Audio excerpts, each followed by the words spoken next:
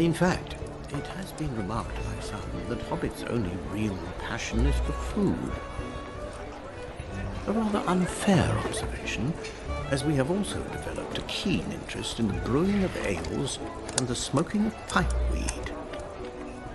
But where our hearts truly lie is in peace, quiet, and good tilled earth. Hello, I'm Nicholas John. And I'm Nick Andrew. And we come to you live from the Green Dragon.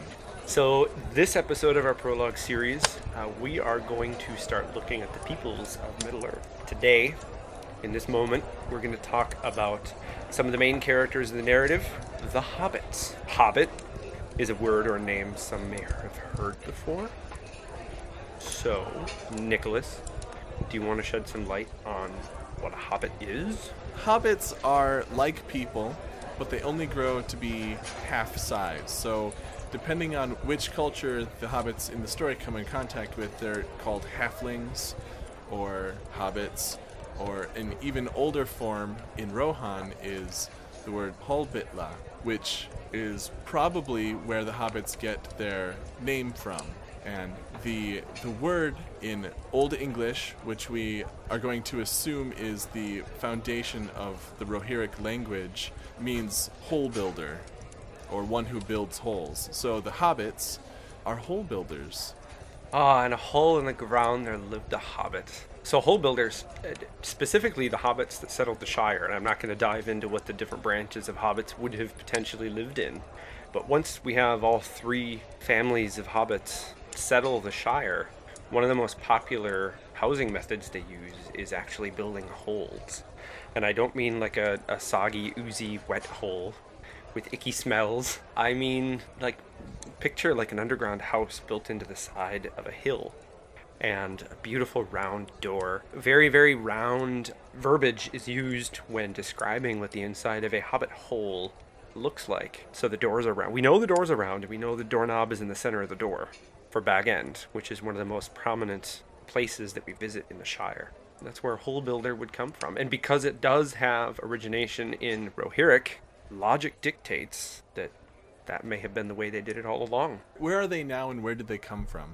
I mentioned it a second ago, the Shire. The Shire is a place, if you're looking at a map in Middle-earth, and those of you listening, we will have kind of a PDF, we'll give you whether a link or a file, of what Middle-earth looks like. When you're looking at Middle-earth, the northwestern corner, just east of the Blue Mountains, you see a place called the Shire. And the Shire is split into 4 farthings, east, north, west, south. That's probably the weirdest way to list the cardinal directions, don't judge. But that's where the hobbits settle. That's where they're from. That's where the hobbits that we meet throughout the narrative, that's where they come from. That's not where hobbits came from, though. We have 3 different types of hobbits that we know for sure that are the ancestors of the hobbits that settled the Shire. We have the Harfoots, we have the Stewars, and we have the Harfoots, the Stewars, and the Fallowhides. And the Harfoots came over the Misty Mountains first. So those of you looking at the map, a little further to the east of the Shire is a line of mountains going north to south. Those are the Misty Mountains. We know the Harfoots came over the mountains first. The Stewars, if you go south, across the mountains and south a bit, there's the river Anduin. It kind of scrolls through across, kind of west to east, and then down south, down straight into Gondor, and out to the ocean. The Vales of Anduin are actually prominent later in the narrative. Spoiler alert. The Stewars lived on the Anduin River. We know that. We know Smeagol, who later is known as Gollum, spoiler alert, was a Stewar, or is believed to have been a Stewar. It's largely then assumed that they had contact with Rohan, which is where they got the name Hobbitla, or Hobbitla, from what we were mentioning before, hole builder. And then we have the Fallowhides, which all we really know about them that's worth mentioning is that they lived with and or had a good relationship with the elves of Middle-earth. So Harfoots, Stewars, Fallowhides. And they all moved to the western half of Middle-earth across the Misty Mountains and settled the Shire good halfway through the Third Age. And it might be worth mentioning now, and you can correct me if I'm wrong, that in the narrative of the book, it is speculated that Smeagol is a hobbit, and even outside of the narrative in the letters, Tolkien never officially says, but everything he says about Gollum, about Smeagol, leads us towards the answer that yes, he is indeed a hobbit who has been mangled through time to something that doesn't quite resemble a hobbit. Right. We know he's of similar stature to the hobbits. In his decrepit form, we know he's similar stature. And the specific term they use is river folk. Ah. He's one of the river folk. And so then when we learn that the Stewards lived on the Anduin River, they were probably fishing society, perhaps. Speculation. It's reasonable to extrapolate that he was a Steward. Right. And another clue is that when Gollum uses the ring, it works on him in much the same way it works on Bilbo and Frodo. Right. That's important too. Another thing I'd want to mention, we know that Isildur, when he was killed in possession of the ring, was in the river Anduin. That's where he died. He died in the river. And when Smeagol and Deagol find the ring, well, accurately, when Deagol finds the ring, he finds it in the Anduin River. Because it's not like the ring is going to get up and move to a different river. And with what you were saying earlier, the river folk possibly fishing, in the movie, we see Deagol in the boat fishing, and Smeagol is on the shore. Or, was he in the shore? Or was he in the boat with him? They were both in the boat. They were both in the boat. Okay, so but they were in the boat fishing. The reason Deagol even finds it is he falls in the water and sees something shiny. Right. Yes. And it's my birthday, Precious. Give us a gift. So Tell us a little bit about we're going to come back to this, so let's not dwell on it too much, but let's talk a little bit about the Shire. How long have the hobbits been there, and kind of what it looks like, and what do they do there? What kind of people are they? So the Shire is a green, rolling hill type country. It's the type of place that Tolkien himself pictured the English countryside to be like. It's the countryside of his childhood. And it was quite idyllic the way it's written. And the people there are good, soft-hearted, hardworking, hands in the dirt sort of people. They'd farmers, they were gardeners, they were beer makers. Pipeweed was a good pastime. Smoking pipeweed was good. Yep.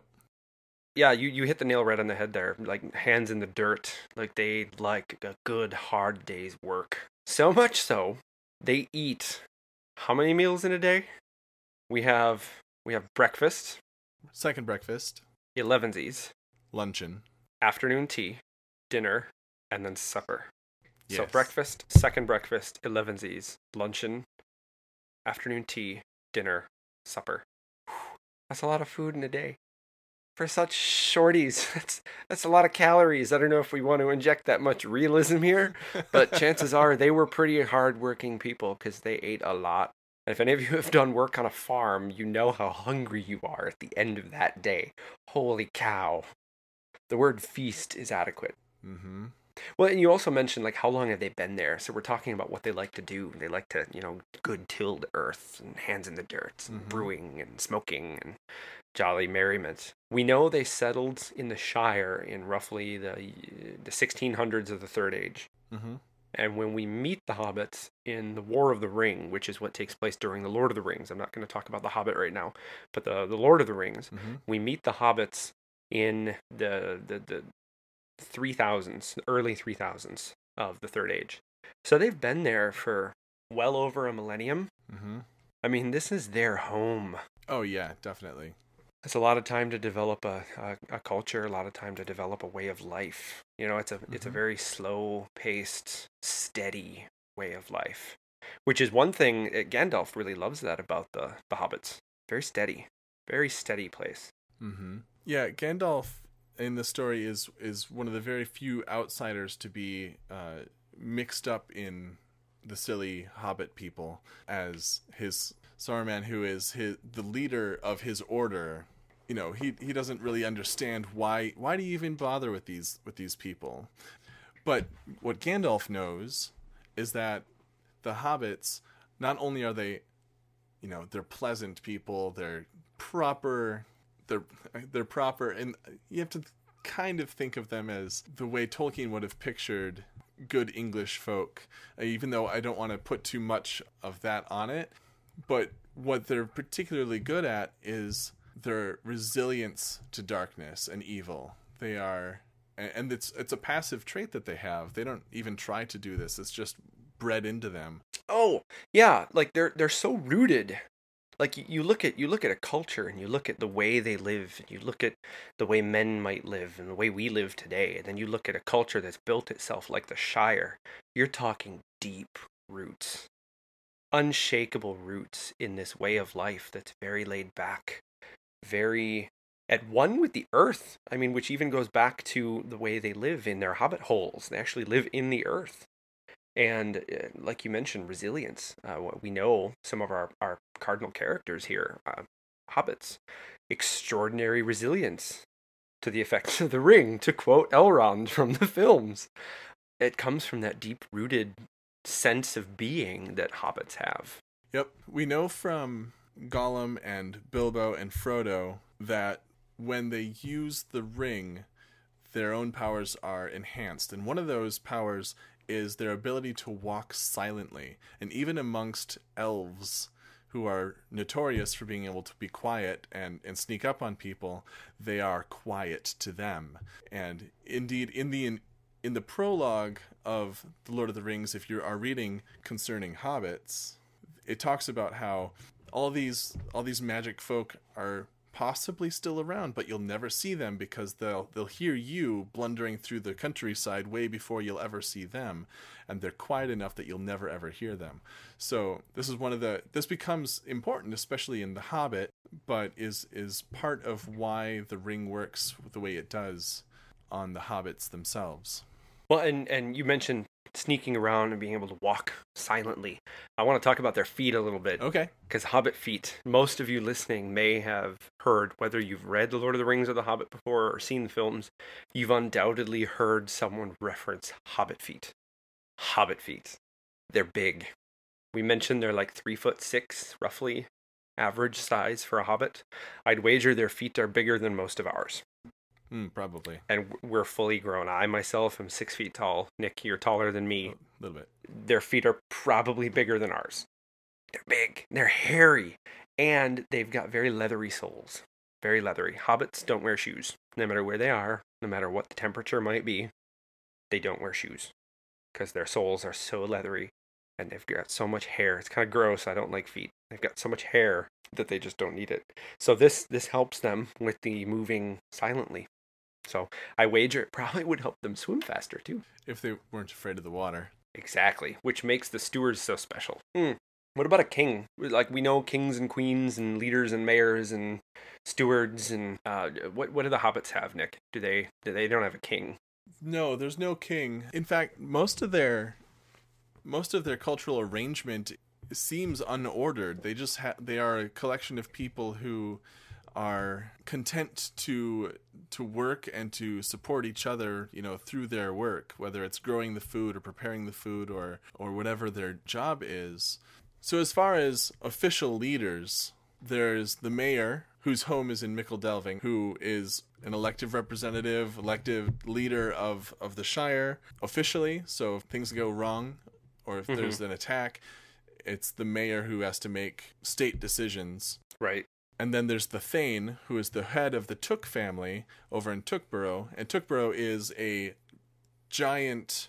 It didn't start out giant, but it became this giant kind of city house thing where the Took family, who is just a very notable family, made their home and grew up. And they just added more smiles, more houses, more rooms. And it became a city unto itself. I always picture it a little bit like an anthill. But yes, those of you that have played The Lord of the Rings online, that's almost what it looks like. Oh, really? Yeah, Tuckborough is this huge hill, and it's just hobbit hole upon hobbit hole upon hobbit hole upon. You looking from a distance, it looks like a giant anthill. Going back, so as far as the settling of the Shire, roughly the middle of the Third Age is when we have the Shire founded by Bree hobbits, whose names were Marcho and Blanco. They were gifted to them by the king of Arthedain, which is where that land existed at the time. So these two hobbits were gifted this plot of land, and then the rest of the hobbits came and slowly settled. What we now know 1400 plus years later as the Shire. Okay. Yes. Let's go back That's and talk important. about Bree a little bit. Talk about Bree. Yeah, oh, Bree- Lord in heaven. Bree is kind of on the borders of the Shire. They treat themselves like they're not in the Shire, but it's close enough that maybe it's in the Shire? Is it Right. officially out? I think it's officially in, right? Well, it's in quote-unquote Breeland. Oh, yeah, that's right. Breeland is its own little place. Yeah, You've got but places it's like a Arcot. spot. Right. And there's Archet, and then, what's the other one? Bree, Archet, Staddle. Staddle. Staddle is there. And that's kind of around a hill also, right? Or is there like... Staddle, yes. You've also got Combe. Oh, yeah. Mm-hmm. And Breeland is like it's along the Great Road and the Greenway, where these two very prominent roads in this area of Middle-earth intersect. Is where Bree exists. It's a crossroad. And what's special about Bree is that it is a town inhabited both by men and hobbits seamlessly. They're both there. They're both important. And they also, as a society, as Bree folk, they take pride in this communion between them and their uniqueness in the world. Right. Well, and they've got a lot of you look at Bree and that little section of Breeland, which is in and of itself a little section of Middle Earth. There's a lot of land around it. So we know it's on a crossroad. We know it's on the two big roads, the Great Road and the Greenway. You've got the Midgewater Marsh right next to it. You've got the Chetwood Forest a little northeast. You've got the Barrow Downs to its west. And you've got the South Downs below it. And then around it, I'd imagine, is probably landscape similar to what we see in the Shire proper. So it's very, very diverse landscape, for one. And because it's on such a prominent roadway, I mean, there's dwarves in the Blue Mountains. We know there are elves to the east. There's going to be a lot of, quote, strange folk about, end quote, when you're looking at Bree. So, and we know that one of the big prominent locations in Bree that we encounter is the Inn of the Prancing Pony, which is featured in both trilogies, the Lord of the Rings films and the Hobbit films. Mm-hmm. So, but that's Bree, and like you mentioned, hobbits live there. There are Bree hobbits. Bree hobbits are a real thing. Not all hobbits exist in the Shire. Granted, by the end of the Third Age, we know that the majority of hobbits in Middle-earth live in the Shire. Bree hobbits are still a thing. You could call them city hobbits. Okay. With how vastly different their lifestyle is from Shire hobbits. So, well, what are some famous hobbits? Like, we've talked about hobbits and hobbits we're going to mention, and we've thrown names around like crazy. Yeah. What are some of the big famous hobbits that we're going to meet in this storyline? Just so, if nothing else, we've got the names out there. Right. Okay. Well, first off, there's Bilbo. Bilbo is the main character of The Hobbit, and truth be told, when I read The Hobbit first, and then when I went to read Lord of the Rings, I was rather disappointed that Bilbo was not the main character, because I had fallen in love with him in The Hobbit. But there's good reasons. First of all, Bilbo is quite old by the time the story of the Lord of the Rings kicks off, and he, in the very first chapter we're going to read, he is celebrating his 111th birthday. 111st. Yes, his 111st birthday. And that's quite old. And in Hobbit culture, that's a very respectable age. Age is important for them. Yeah. Respect comes by default with age in Hobbit culture. And Bilbo is quite proud to reach his age because he surpasses some of the oldest of hobbits in their history. And hobbits will tell you about their family histories all day long and all week long if you let them. So it's very important. They keep all of this stuff in their minds, and they tell the stories over and over so everybody knows their story, their history, their family. So these are important things. And Bilbo, at the beginning of Lord of the Rings, it is told that he adopts his nephew, Frodo. You want to tell us a little bit about Frodo? Oh, Frodo Baggins. Frodo Baggins. So we know Bilbo did not like the idea of, obviously he's not married, he does not have a significant other, he doesn't have his own children. What we do know is Frodo's parents died, and we know he was a cousin of Bilbo's.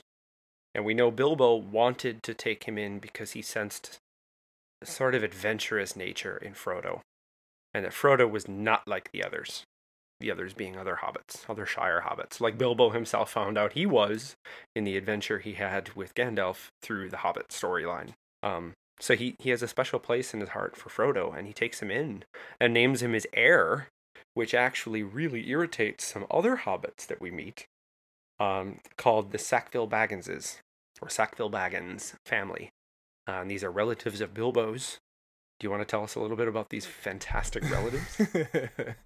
Well, this couple, Lotho and Lobelia, Sackville Baggins, at the end of The Hobbit, Bilbo shows up seemingly miraculously just as his house is being auctioned off as he is presumed to be dead. The rightful heirs are the Sackville Bagginses. After Bilbo shoos everybody away and tries to get all of his stuff back, he notices that some spoons are missing. And it is silver spoons. Silver spoons, yes. And it is highly suspected by Bilbo that it is Lobelia who has taken them. And she is very sour about not inheriting Bag End. This is a very prominent home, very prominent smile. It's just one of the luxury houses, luxury smiles in the town. But because, one, Bilbo doesn't die, in fact, he doesn't seem to age, and two, now he's adopted Frodo, they're never gonna get the house. They are very sour. And Sackville Baggins, they are relatives. Mm-hmm. Yeah. So they are the next ones in line. They're the heirs until Frodo steps in and creates an issue for them. So, and we mentioned Frodo so much because Frodo is actually arguably the primary character, or one of the most prominent characters in the Lord of the Rings novel or series, if you're reading the 3 different volumes separately. So Frodo we see a lot of, more so than we saw of Bilbo even in the Hobbit narrative. But there's good news for Bilbo fans. Bilbo is featured in the Lord of the Rings story. You do see Bilbo. He kind of bookends the storyline. Spoiler alert. So you will get to see Bilbo again. This I promise you.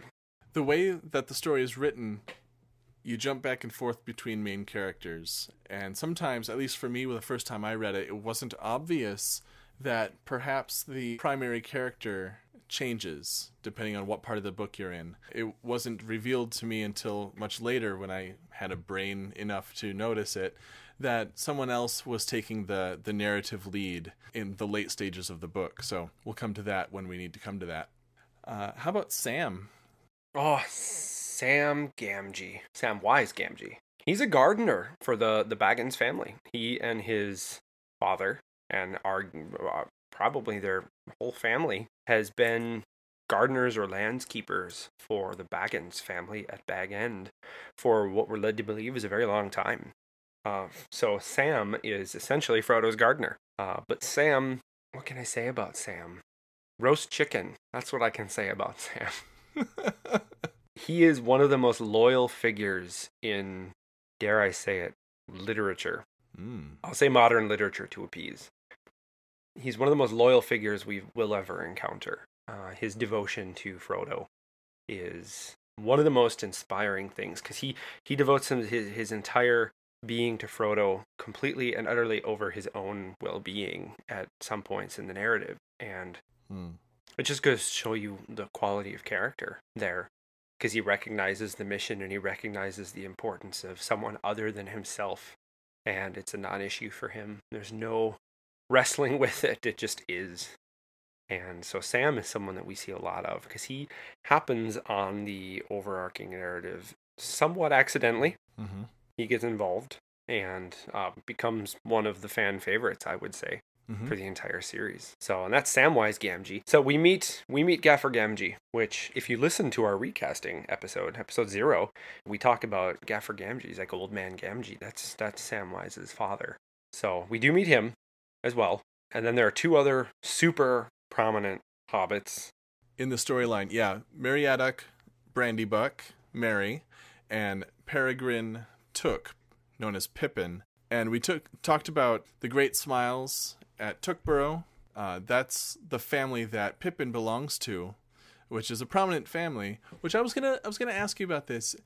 Does Pippin hold a higher position in the society because he is directly related to the Took line, or is that just a he's part of a prominent family and no big deal. I think...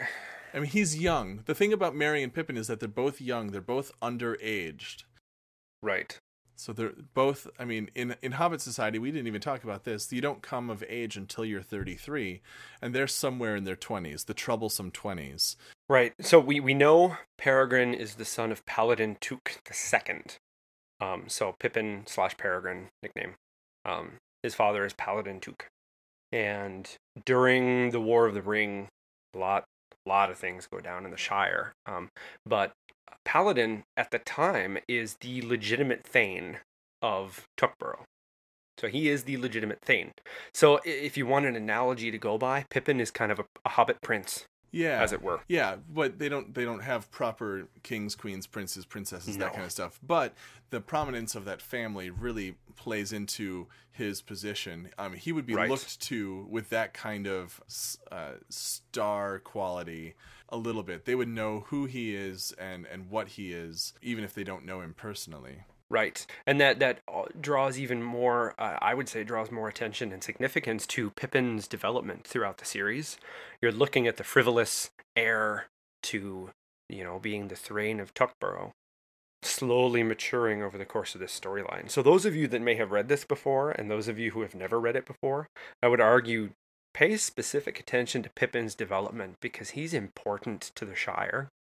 And it's fascinating to single out one character and watch their development. It's really hard in a story like this where we're given a fellowship and we're supposed to pay attention to all these storylines and all these characters' development all at once. But I would say if you want to pay attention to one person and really get an interesting development storyline, look at Pippin, because it's cool. Yeah. Merry, we don't know as much about because he doesn't come from such a prominent family. But he is a particularly good friend of Pippin, and both of them are good friends to Frodo. So Frodo's a little bit older than the other two, but the three of them together are quite good friends. Sam, as an employee of the house, not exactly... He's known to them, but he doesn't run about with them in the same way. So the four of them are close in age, but there is a slight separation in each of their statuses. Right. Yeah, we've got the heir of the eccentric in Frodo. We've got the gardener in Sam. We've got again, this is an analogy, we've got the princeling, Pippin, and then we've got the... kind of the everybody. Every day. We know nothing about, Merry's descendants. We know nothing about it. There's nothing of prominence that we're ever given. We just know he's Meriadoc Brandybuck of Buckland. He is known in the countryside because he goes about and meets with other people, but he doesn't seem to have any social status above the average hobbit, so. Right. And he is a troublemaker. Yeah. He and Pippin get into trouble pretty often, and I suspect that Frodo gets wrapped up in that sometimes. Right. In the troublesome 20s. And how Bullroarer rode a horse, an actual horse, not a pony, and led in a little war.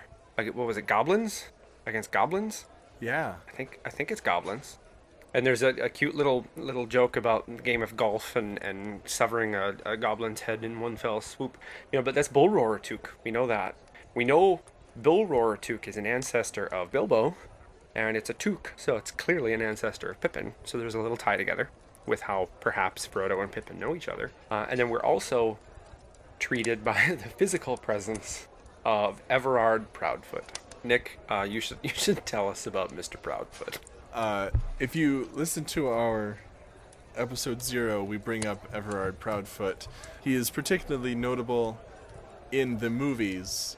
When Bilbo is giving his birthday speech, he lists off the different clans of hobbits, and when he gets to Proudfoot's, Everard is pictured with his big foot way up in the front of the shot on top of the table where they're all eating, by the way, and he shouts out, "Proud feet!" My favorite thing about that is that it plays back to the old Lord of the Rings animated film.